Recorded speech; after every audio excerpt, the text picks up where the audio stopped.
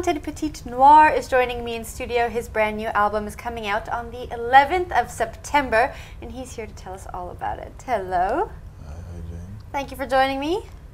Good to be here. Now, how long have you been in Cape Town for? I know you travel between Cape Town and London quite often. How long were you here this time around? For like 2 months. 2 months? Yeah, 2 months. All right. Now, I have to ask you this question. I'm sure so many people have asked you before. Do you prefer Cape Town or London more? Depends. They each have their reasons, you know. Mm. They have their reasons. Well, if you have to pick one. Cape Town is like if I want to chill, you know, and stuff like that. It's nice. London's like work mode, you know. It's actually hard to transition between those two modes. I don't know how you do it so effortlessly. Yeah. Sometimes I have to come back, you know. It's so tough. All right. Your new album, La Vie est belle, or Life is Beautiful, yeah, in English, is coming out on the 11th of September. Yeah. What can we expect from it? It's a lot angrier than that. Like not angrier, but it's a lot more commanding, you know, than the last album. The last album was more like. So they have the same kind of emotion, but on 2 different spectrums, you know.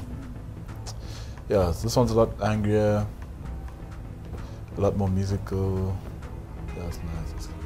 When you say angrier, what do you mean? Were you in an angry space when you wrote it? What kind of journey are we going on? I think it's just a lot more to say, really. You know. There's a lot more to say. Yeah, still have more to say this time around. I read today that you've had run-ins with ghosts. every night. No, I'm joking. Yeah, no, really. Where did you read that from? I read that, and there was an article that was published today. I think it was published on. I guess I have before. Website. I have before. You have? I guess, but I mean that sounds a bit stupid. I don't think it sounds stupid. When you say you have before, what do you mean? Explain it to us so it doesn't sound so obscure. I don't know. Like I've just sort of heard things, and you know, and just I don't know, seeing weird things that I was only able to explain later. Okay. You know, but yeah, they were weird. Now, speaking of ghosts, Till We Ghost is your first debut single. You worked on it with Yassine Bey, also known as Most Def. I really want to hear from you what it was like working with him. Yeah, it was good. It was good. He's like a proper musician, you know. He's like an all-rounder. But like a lot of, you know, I wouldn't really even call him a rapper, you know. He's actually just an artist, a musician. And yeah, it was an amazing experience. I learned so much from him, and yeah, hopefully work with him again sometime. How did you meet him? Actually, like I was walking with a friend, and we knew like another guy that he was with, like, they were like standing by the paper club, and we were walking past the paper club, and.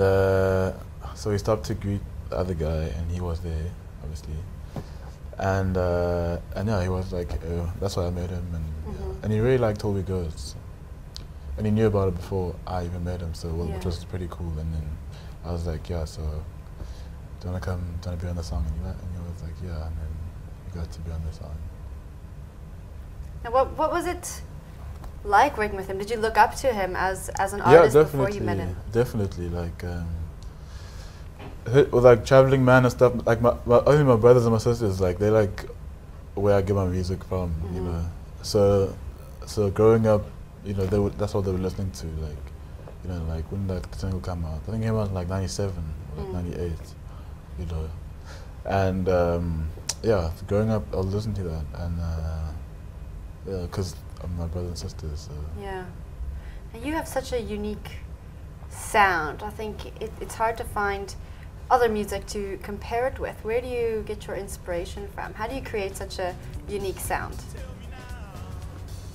I don't know. I think it's just the environment I've grown up in. You know, I've grown up in like an environment that was never really like local. You know, and when I say local, I don't mean like here. Like I'm just saying like we've always been traveling. Like my family's, you know, my family's like my parents' parents moved from wherever they were to, you know, they've always, so I've had all these like different influences, you know, and yeah, I've just sort of also learned the more I've grown up to sort of keep my mind open, you know, and sort of that's all the like influences really. What influences are we going to hear on the new album? Wow, so many things. It's a surprise. A surprise, all right. I'm up for that. I'll let you decide what it is.